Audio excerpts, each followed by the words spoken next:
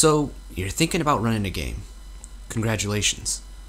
What are some things that you can avoid, think about, and implement in your game to make sure that you and your players have the best experience possible? I plan on talking about that in today's video. Stay tuned.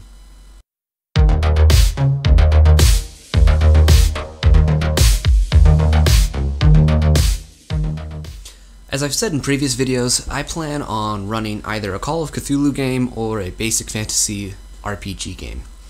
And every day I go back and forth between which game I want to run. Call of Cthulhu, basic fantasy, do some investigative, cosmic horror, Lovecraftian sort of story, or something more old school with basic fantasy. So for this video, I want to talk about basic fantasy and running a game in that system. And I've already kind of set up a game that I'm going to run, and so I want to explain how I'm setting it up and the kind of plan I plan to follow in order to run my game, and hopefully give my players a really cool old school gaming experience. And again, this is coming from someone who's I didn't get my start in old school, but doing my research and reading through the basic fantasy material, I've kind of come up with a plan, and talking to some friends that did play basic expert D&D back in the day, getting their opinion on the subject and on basic fantasy. I've kind of come up with a plan and things that I want to do. And I also wanted to make this video for people that are looking to get into world building for their games. Maybe you don't want to do the Forgotten Realms or the already set up worlds that are out there, which is fine. I admire that. That's what I do. I generally like to run games in worlds that I created. But you're not writing a novel. You're not writing a story. You're doing a collaborative storytelling experience with your players. They are just as important, and they are guiding the world just as much as you are. And so, for me, there's a tendency to overcreate in my world and do things that and make plot points, make things that just don't matter, that are never going to appear in the game. The players are going to never see it. They ignore it. They never catch on, or they just straight up murder that thing or person or character. And this whole thing that I had planned is now out the window, and I gotta adjust or figure something out. So, what are some things to avoid when constructing or planning out a campaign or a game? I would say overly complex storylines. Kind of leave room, and basic fantasy, these old school OSR games do a really good job of sandbox games. And I think if you're gonna do one of these OSRs, doing a sandbox game is the way to go. You need to ditch the idea that you're gonna have some grand story to tell. These are all about dungeon crawling. It's about killing things, taking their stuff. And you can actually implement a story around that, but the fun part as a DM for me is going to be, and I've done this in the past with 5th edition, is improvising. The players did something I didn't expect, or even going into a session with really no plan at all, because you're kind of giving up because the players are doing things that you didn't expect at all. And so, going in with zero plan and improvising on the fly, making encounters and all that kind of stuff, is part of the fun as a DM, for me at least.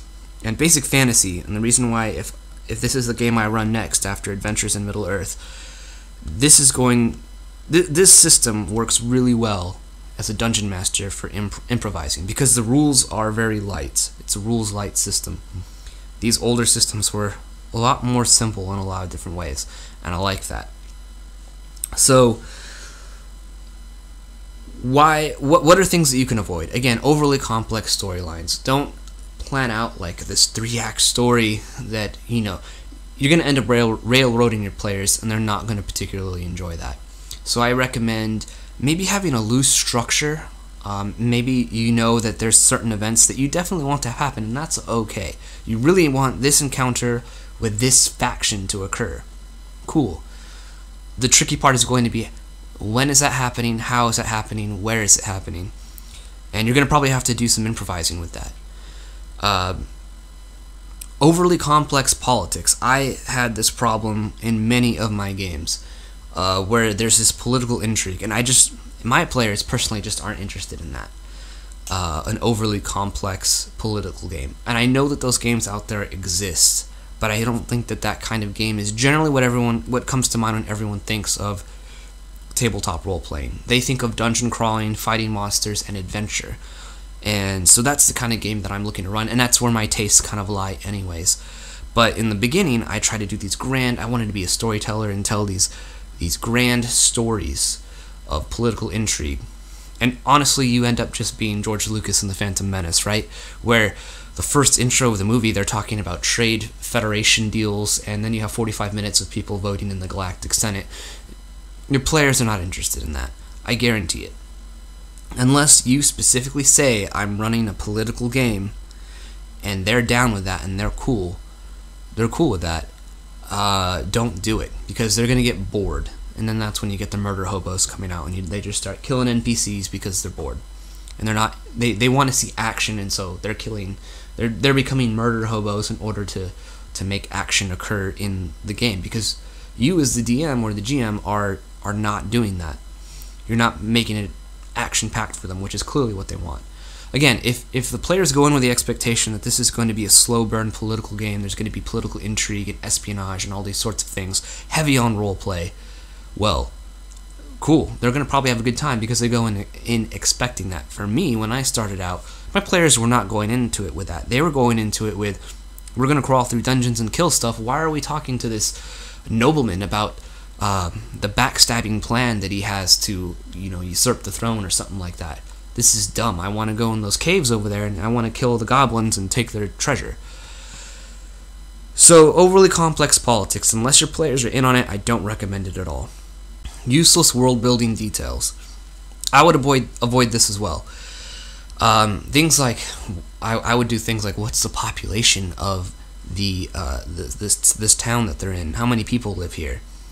And I'd plan this out in my little notebook. Where does the blacksmith?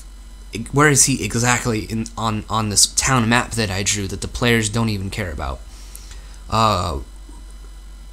Random customs of the world that the players are generally not going to interact with. So, like, oh, in this world, like, they eat this kind of food, and it's a faux pas if you do this at the dinner table, and marriages are like this. Like, you can make that up when you get to it. You can try and find something cool when players are maybe getting to that point. Maybe they're going to retire their characters, or there's going to be some downtime where they're going to take a season off for adventuring, and so you're going to let them do some kind of like pulled back perspective sort of role play, and maybe some of the characters want to marry and start having kids or something like that. You can figure that out when you get to that point, but don't waste your time planning that kind of stuff out when there's a high probability that a lot of these little intricacies of your world are never going to be seen. And that goes with providing detail about your world, but not overly explaining everything to them. You don't want to spend most of the game talking at your players. You want it to have a good back and forth with them, where they're influencing the game world just as much as you're describing it and presenting it to them. Again, this is communal storytelling we're doing here. They're not sitting here and listening to you tell a story. If they want to do that, they can go listen to an audiobook or watch a movie or something like that. So overly complex customs and just random world details. I would also say overly complex dungeons. Unless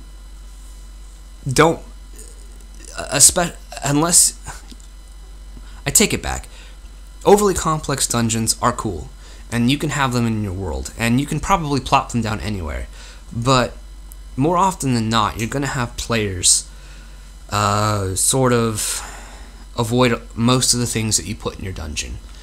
And in that instance, I would suggest that you put in a hook where you want them to continually come back. You encourage them to come back to this dungeon and explore more parts, see more rooms. If you have this like massive sprawling dungeon, that when they go in, they maybe find some loot, but there's hints that there could be more in here. So yeah, they gotta take what they can carry, get out of the dungeon to lick their wounds, but maybe they can come back at a future date when they're stronger or better prepared, or they're just looking for more things to do. And they can explore areas of the dungeon that they haven't seen yet. Most people don't do that, though, in my experience. and I haven't done that. When I was starting out, I didn't do that sort of thing. I'd make this big complex dungeon and then I'd get disappointed, and this is my fault, 100% my fault. I'd get disappointed when the players didn't want to explore every inch of that dungeon. They wanted to get in and out for whatever objective they're in there for, or if they found a cool piece of treasure, and they were not interested in 50% of the rest of the dungeon, or 90% of the rest of the dungeon. You know, they took a beeline straight for where they're going, and went straight for that. And so you have to, if you're going to have overly complex dungeons, I think that you need to have that hook in there where you're going to want the players to come back and visit this location repeatedly and explore it more every once in a while, as their characters maybe again get stronger and whatnot. What are things to do? How do the PCs meet? That's always the biggest one. And I don't think that you should feel ashamed of saying everyone meets in a tavern. That's a perfectly acceptable way of meeting, especially in a fantasy world, and especially when you're running an OSR. When you're running an OSR, you know, that's totally within the flavor of that. But if you do feel ashamed of doing that, and you want to have a more interesting way of having them meet, perhaps have them all appear on the same in the same prison, in the same slave ship. Maybe they're traveling in a caravan, and you can give them a prompt. I think the key to making the group meet together and stick together is make them maybe want to be part of an organization. They're searching. Make it part of character creation, where you have a specific thing like, look, you can make any character you want, but they need to be all from this kingdom.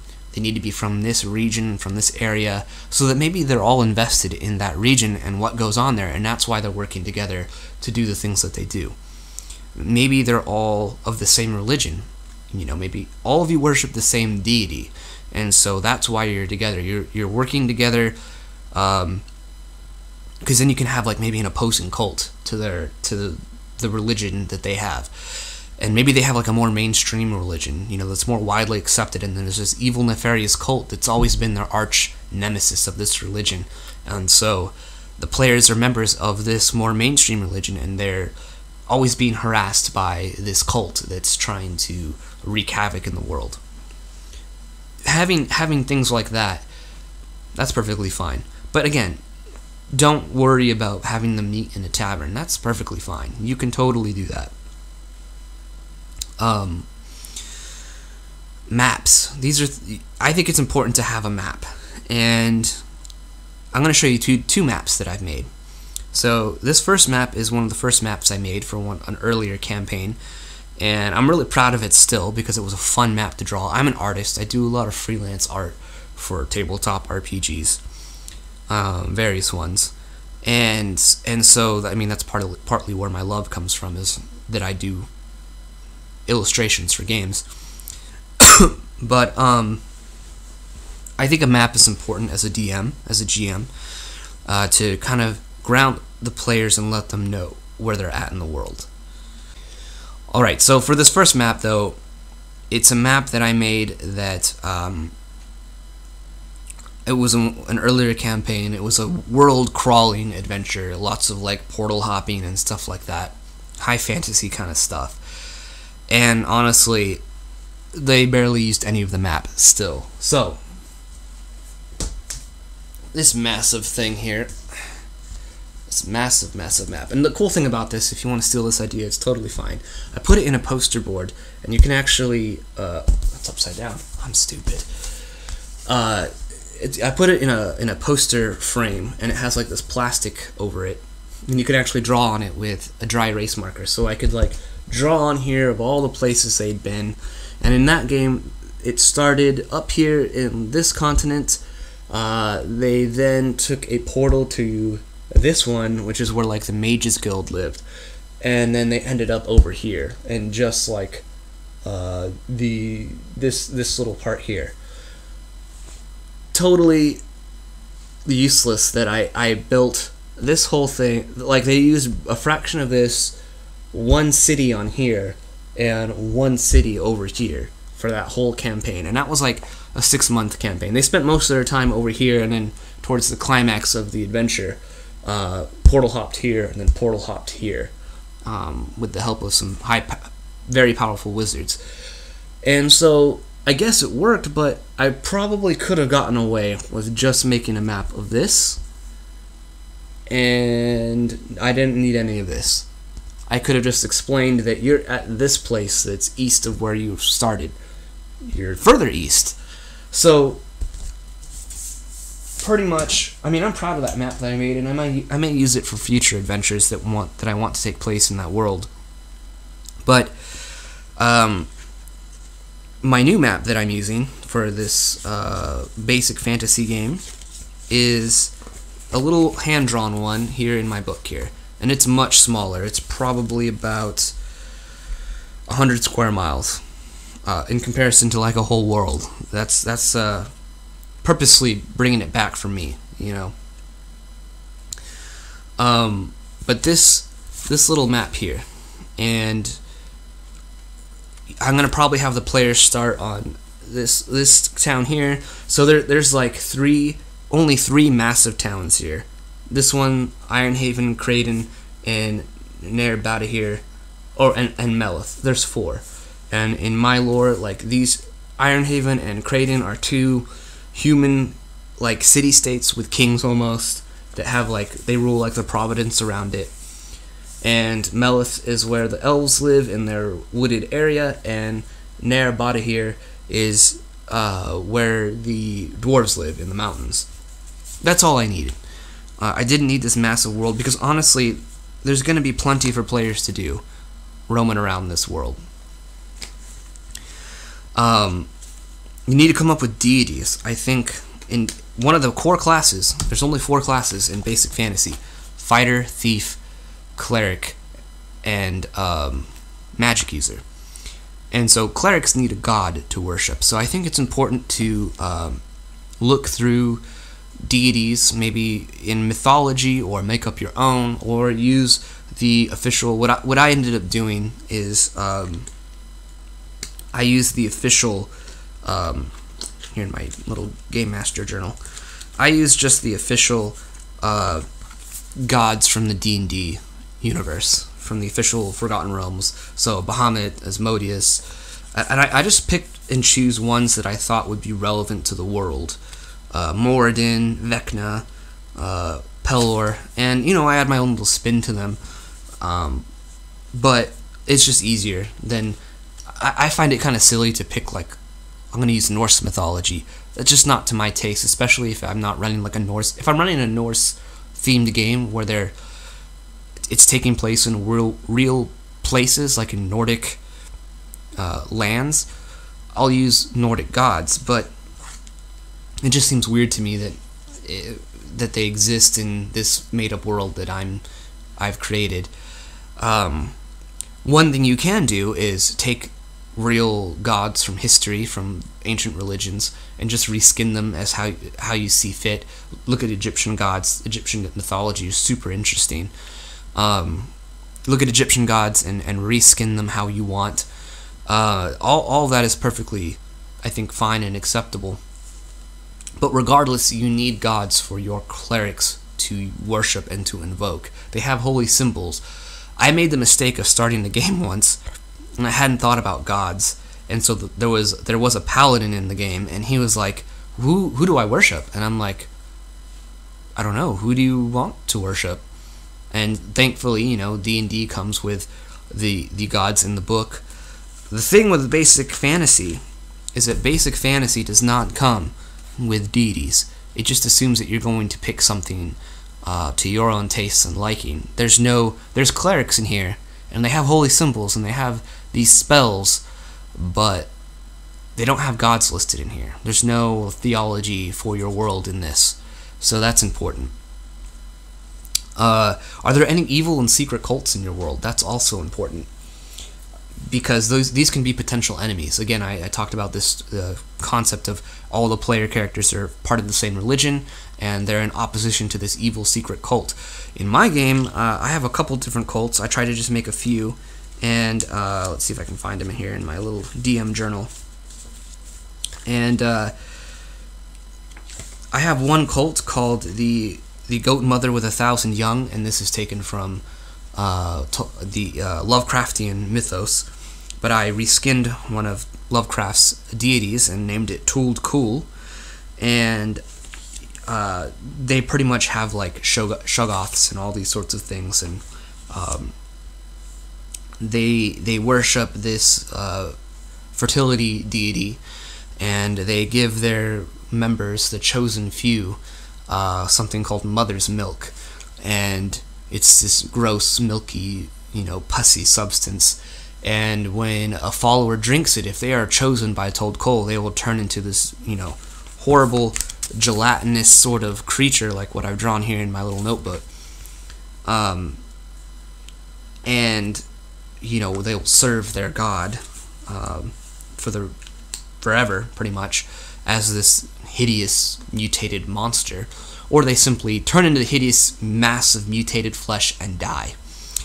And so they oftentimes will kidnap people and use them as sacrifice to Told Cole, or perhaps someone is chosen by Told Cole and they don't know it, but the cult knows it, so they need to kidnap someone in order to give them the mother's milk and turn them into this hideous monster to serve their god, because they've been chosen by Told Cole, they've been given this great gift, and so it's their privilege, even if they don't realize it, to be accepted into it. I also have the Cult of the Hidden King, and this is a cult that worships a previously long dead race of men. I'm taking this from Tolkien now, like the Númenóreans, who started good and used the wisdom of the gods to their advantage and to gain power, wealth, and to feed their greed as time went on, and this caused the gods to wipe them out. But there are those within it that became liches, and that was partly what they used the wisdom of the gods for, is to fight death. They didn't want to die anymore, they were tired of dying. And so the Cult of the Hidden King worships a great lich, and there's ties within this cult to Vecna and all these other sorts of things. And they worship Vecna and this hidden king, and this hidden king is a lich who is, like 10,000 years old from this previous long gone civilization, and they seek salvation to defeat death through the worship of this hidden king and through seeking knowledge from Vecna. So that's my cult in there. So these are all like potential enemies that can be ran into by the player characters. And I used to try and make like a main villain, like who is this main villain going to be in my story. And it was funny in the game where I ran this one over here, where they were fighting lizard people pretty much, a serpent god, serpent woman who could like shapeshift and whatnot, and the players were kind of like, yeah, whatever, those guys are whatever, that cult is cool and that villain is cool. But they were more interested in this kind of like side villain that I had made, who operated a cult to this god I made called Osmodial, who was this void god, and this cult were like death knights, and they had swords, and the blades of the swords were like black, the blackest black. And when struck with these swords, if a certain roll was made, if a certain number was hit, or on a crit, I think it was on a crit, it was an instant kill, and you were sucked into the void through the sword, because the sword is made out of like the void. And so this became a much more interesting enemy to my player characters. And so I only meant them as like a one-off kind of thing, but I kept bringing them back because my players really enjoyed fighting these guys. And so you kind of got to leave room for that in your games, and that's why I caution against overly complex storylines and politics, because the players are going to maybe bring the story in a direction that you didn't expect, and it's going to be a lot cooler than what you had planned. And the rivalry my player characters had with this cult of Osmodial, the Void Knights as they were called, was much better. And it was funny too, because I used music in my game, and it came to a point where the music for the Void Knights for the Cult of Asmodiel was Electric Wizard, which is like a doom metal band.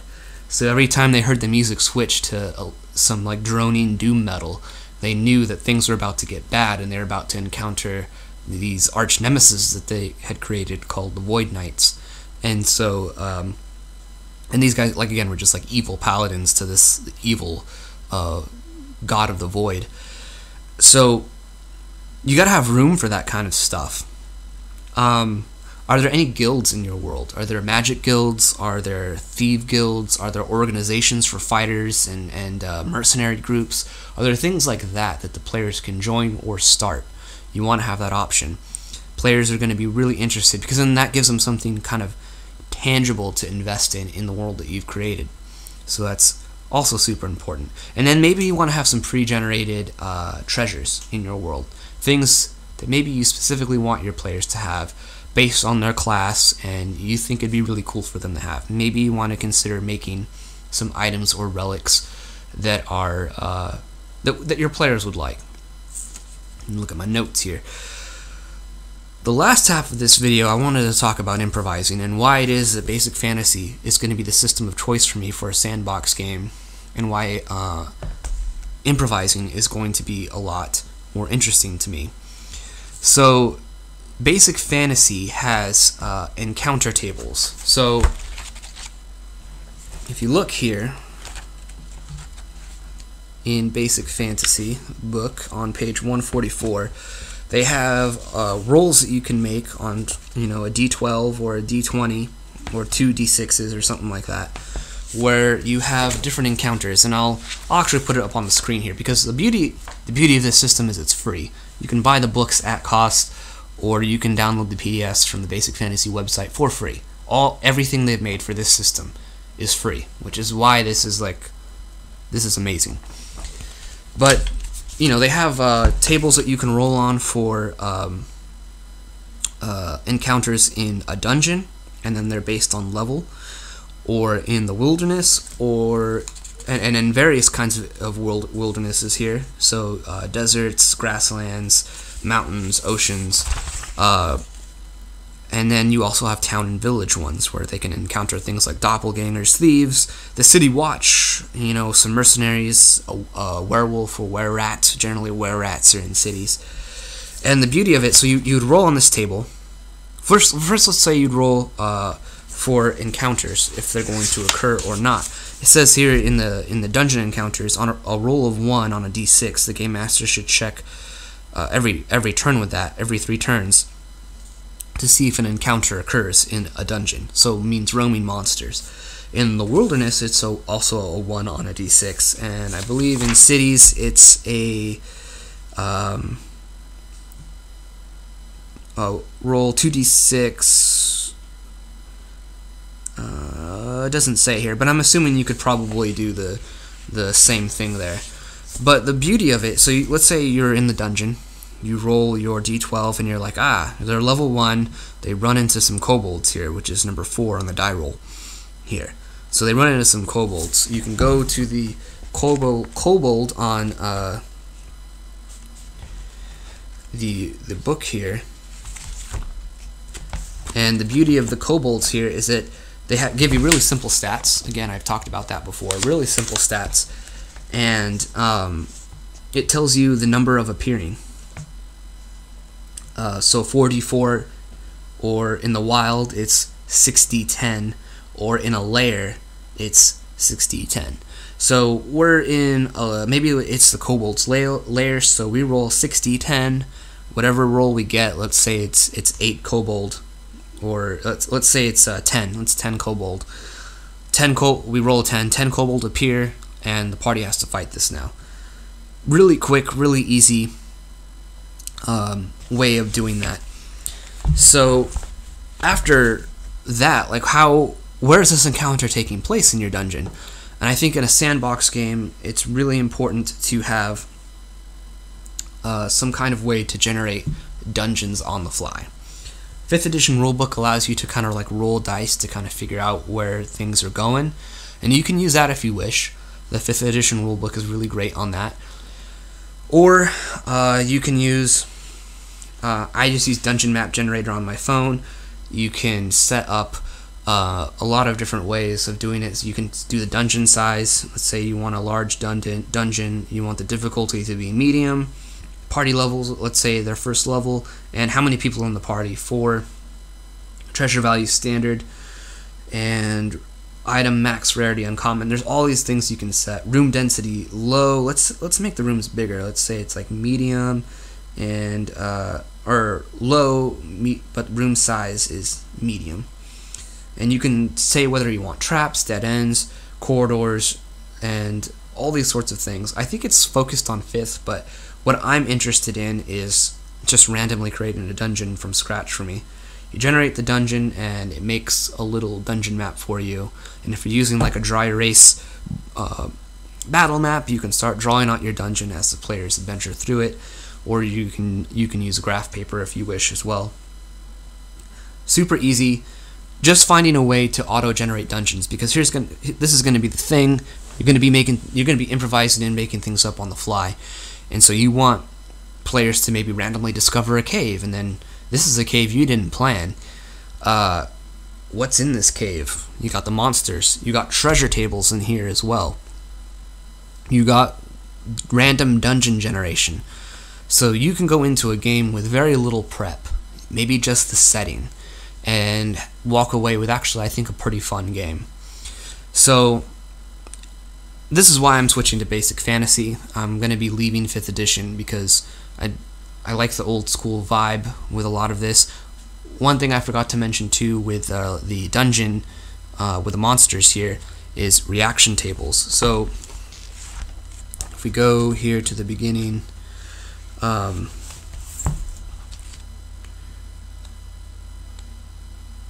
let's see, monster reactions. So they give you a reaction table here, and this is interesting because on a 2 or less, monsters immediately attack. On a 3 to 7, and you'd roll 2d6 for this. On a 3 to 7, they're unfavorable, but they're not going to outright attack. 8 to 11 is favorable. Favorable doesn't mean that the goblins want to be the PC's friends, but favorable might mean that they're more willing to negotiate instead of just recklessly die for some stupid cause. Maybe they're willing to get the PCs like, look, we'll leave you alone, or we'll give you this treasure that we have if you kill the troll in the next room that we hate. 12 or more, very favorable. So they're very willing to negotiate maybe with the players. This is super helpful because this adds variety to the game as well. As the player characters are maybe rolling through the dungeon and they encounter a bandit NPC party, and you roll, and the bandits are very favorable because they've been in this dungeon. And then this is how you role play it. You kind of work backwards. You've rolled a random encounter. Okay, the party's going to encounter bandits in this cave room. How do the bandits react to the players? They're very favorable. You roll your dice, very favorable. Okay, now you can in your head improvise and say things like, well, okay, maybe the bandits have been trapped in this dungeon for a very long time. So yes, they're scum. Yes, they're villains, but they see non-monsters approaching them, and so they're just like, thank God, we're willing to work with you in order to get out of here, and maybe we'll show you where we hid some treasure if you help us get out. You can create a story on the fly based on all these different random things that you're doing, and that's super helpful, that's super useful. So this is why I'm switching to Basic Fantasy and to OSR type games. They work better for this sort of thing. And one last thing I think you need as a dungeon master, I've shown it a little bit already, is a notebook to plan your adventure in. And this is where I just have like custom creatures that I've made that maybe I want the players to run into. So I made, like, for instance, stats in the Basic Fantasy way for specific, like, cultists that I want to have the players encounter. What are their stats? So, like, the initiates, the acolytes. That's where I have, again, my map. I have information on organizations that maybe I want the players to run into. Just quick little, and they're just like little bullet point things. They're not anything important here. This is a little something I wanted time to be an important thing in my game world, and so I have a calendar here that just pretty much uses like the Druidic Celtic calendar, which is a 13-month, 28-day calendar, and I picked a specific date and month for my game to start on, and then I can keep track of time that way, which kind of makes it cool. It kind of adds story elements where maybe players enter a settlement and I can say it's this date and there's a festival going on, and you know, all that kind of stuff. What are the days of the week? Because I didn't want to just use Monday, because I'm keeping track of time in this game world. So what are the days of the week? I didn't want to just say it's Thursday in my fantasy world. Every day has to have an interesting day. So I have various days of the week here, and this is something you don't have to do. You can get away without this. I just thought this would add extra flavor. It's just an extra thing for me to keep track of as a dungeon master. I don't recommend everyone does it, especially if you already have a lot on your plate. And then obviously I have like some hand-drawn dungeons that I did myself, and you know, various ones here. And I have a big dungeon here that I was working on here, where, you know, I'm just like trying to plan. This dungeon breaks my rule of don't make dungeons that are too massive and big, but I just thought it'd be fun to have at least one or two prepared big dungeons. I'm not going to do a lot because, again, I'm going to maybe rely a little bit more on random dungeon generation over filling this up with dungeons that I may never use. It's just a waste of time and preparation when I could be preparing other things, or whatever it is. Maybe just enjoying life instead of making dungeon mastering a full-time job that you're not paid. You don't want to do that. You're going to get burned out of dungeon mastering very quick, unless it's something you really, really love. Anyways, I think that's going to do it. So, kind of to recap, things to avoid: make the story as simple as possible, and then build up on it from there. There's going to be, your players, I guarantee, are going to give you plenty of things to play off of in order to make the story more complex and more interesting, and the players are going to feel that they're contributing to the world and changing it if you allow that to happen. Avoid overly complex politics unless your players know they're getting into that. Useless world building details. If the players are never going to encounter that fact, think about it. If they're never going to encounter that, there's no point in it. Unless you really enjoy world building and you really want to know the population of this town that they're going to visit, it's your game world, it's your preparation, do what you want, but it's not 100% necessary. And then overly complex dungeons, again, I'm going to be relying more on auto generation, and I can, if I don't like the layout that it gives me, I can just keep generating dungeons here, you know, until, oh, you know, I like that, and then I can insert stairs somewhere over here and generate a new dungeon, and like, oh, here's another floor. So you can actually get extremely complex dungeons, but with zero prep time. So that's the beauty of it. And then you can roll for random monster encounters in various places, and there you go. So my whole point with this video is to explain to you guys that there's a lot that you can do with very little prep. Sandbox is specifically for a sandbox game with very little prep, and your players, I think, will still have a good time, and they're gonna think that you put in all this effort and time, and really you didn't really put that much. You're relying on your improvisational skills, which I think is the most important skill to have as a dungeon master, because again, you make this perfect story, you make this perfect world and this perfect adventure for the players to experience, and they're going to either avoid certain things, break certain things, find plot holes in what you're doing, or just they're not going to think it's as cool as you think it is. That's also a possibility, a distinct possibility. But you avoid any of that, I think, when you allow the players to kind of contribute to the world. And even if there are plot holes, they might not notice it as much because they were a part of creating it, and so they're going to have a little more attachment to it maybe.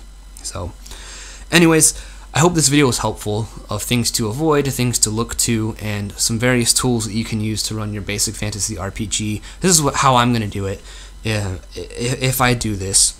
It's funny because the basic fantasy game I'm going to run is going to be definitely more sandbox. Here's the world, go have fun with it, we'll make it up as we go along. Whereas a Call of Cthulhu game is obviously going to be more structured, more kind of railroad-like, because it kind of has to be for a game like that. So it's like two opposite things. So it comes down to what do I feel like experiencing at that point? Is it going to be a sandbox, old school game, a fantasy game, or some horror and investigation and really heavy role play?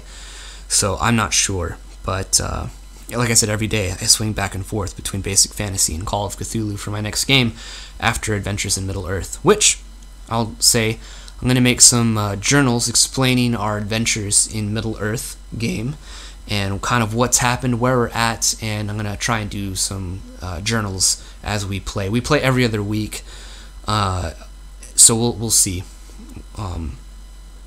We'll see how that goes. Anyways, thanks for watching, guys. Again, I hope it was helpful, useful, and I hope you have a good time playing your games out there. Keep rolling 20s. I'll catch you guys in the next video.